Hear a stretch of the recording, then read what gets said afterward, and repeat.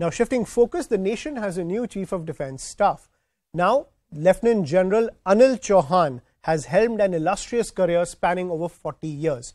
He has held several key posts and has extensive experience in counter-insurgency operations in Jammu and Kashmir as well as Northeast. Now, Lt General Chauhan was commissioned into the 11 Gorkha Rifles in 1981. In the rank of Major General, he commanded an infantry division in the critical Baramulla sector. Later, as Lieutenant General, he commanded a corps in the Northeast and subsequently went on to become General Officer Commanding-in-Chief of the Eastern Command, a post he held until his retirement from service in May 2021. Now I'm joined by Major General Lalotra, another veteran of the 11 Gorkha Rifles who knows General Chauhan very well. Thank you for joining us on the broadcast, General Lalotra. Now, Major General Lalotra, you have two Chief of Defence Staffs from the 11 Gorkha Rifles, the late Gen Bipin Rawat and now Lt General Chauhan. What does this mean for your regiment? Ayush, thank you for calling me on this historic moment. I'll begin by saying that the celebrations are not only in the regiment, but they are across states and countries. General Chauhan belongs to the 11 Gorkha Rifles. It's the youngest Gorkha regiment raised post-independence in 1948 from all those who decided that they'll serve India and not go to the British Army. So all of them were gathered in 1948, and thus was born the 11th Gorkha Rifles. So we are a regiment which doesn't carry legacy, and we are a regiment which started in independent India. The only other regiment to be raised after us is the Naga regiment. We are a proud lot of people, and when I say that, I respect all the other regiments, but in this short span since independence in 75 years, there isn't a mountain that we haven't climbed. So this is a feather in the cap. There'll be celebrations taking place in Nepal, in Sikkim, in Darjeeling, in Dehradun, in Assam, in Himachal Pradesh, and all over the country. But these are the places from where we recruit our people, and in the Gorkha Brigade, as also in the army, because General Chauhan commands deep respect in the Indian Army. So it means a lot to us. Our regiment is a very young regiment. It has 6 infantry battalions. It has got a territorial army battalion, and it's got a scout battalion. Such a small regiment has done wonders. You know, we produced 2 Olympians, a Winter Olympian, and we've Jitu Rai, who won the medal at Olympics. We've climbed all mountains, and here it is that we give 2 successive Chief of the Army Staff. When I speak with great pride. And we have some of the oldest generals who founded the regiment, like John Rajendra Nath and John Sushil Kumar. They're 96, 97 years old. I just hope that they're listening to what I'm saying.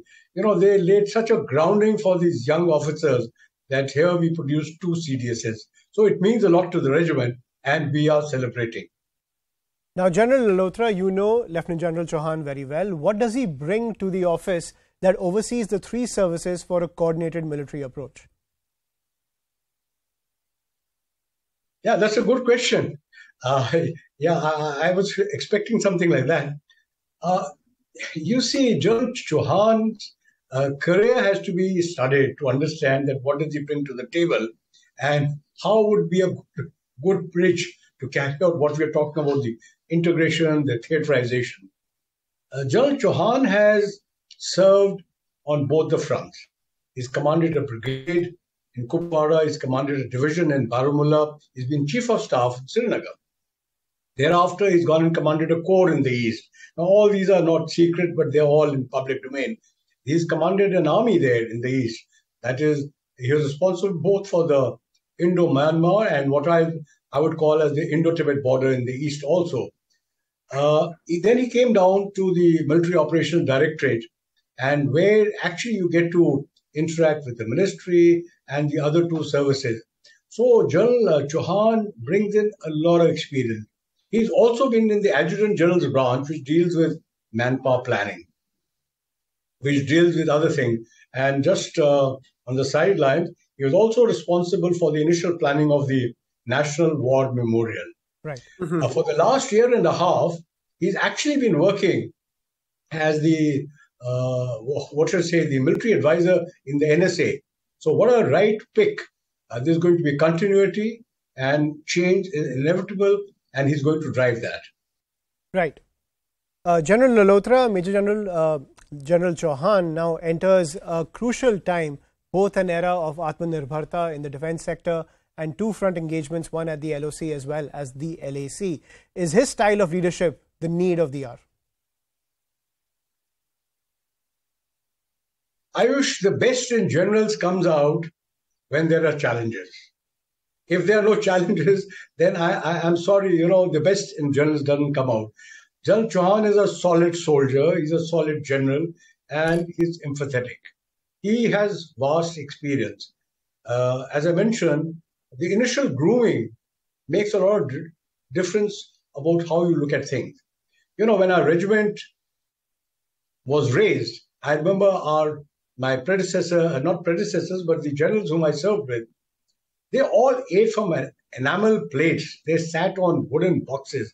We didn't have all that fine silver, and we didn't have all the, the legacy. The British had taken everything away, and ours was a new regiment. So the regiment is known to improvise, and we grew up in that sort of environment. General Chauhan has also had his grooming in a regiment which believes that, look, you've got to be self-sufficient, you've got to do things on your own, and you don't have to look over the shoulder for some help from somewhere else. He's a great supporter. I think as a regiment, we all believe this, but I know General Chauhan quite well, and I think he will give the right impetus to Atmanirbharta, and he'll carry the team along, the two other services, to ensure that we fight a cohesive battles when the time comes. Right. Major General Lalotra, thank you so much for joining us on the broadcast and decoding the impact Lieutenant General Chauhan will have on his new role as Chief of Defence Staff. Now we're going to take a